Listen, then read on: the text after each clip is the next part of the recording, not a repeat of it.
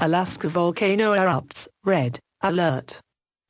An Alaska volcano that has been spewing ash and lava for years began erupting with new intensity this week, pushing a plume of smoke and ash as high as 24,000 feet, 7,315 meters, and prompting scientists to issue their highest volcanic alert in 5 years, authorities said on Tuesday.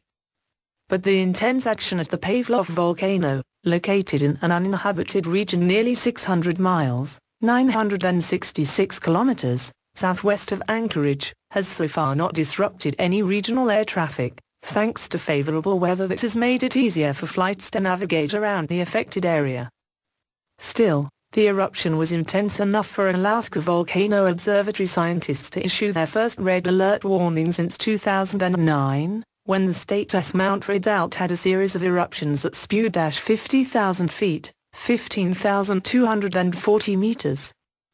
This means it can erupt for weeks or even months, observatory research geologist Michelle Coombs said. "I don't think we will be at red for that long, but we are expecting it to go for a while based on its past." Coombs said affected areas are uninhabited except for some hunting destinations. Geologists first issued the alert late on Monday. Since then plumes reached as high as 24,000 feet, 7,315 meters, on Tuesday morning.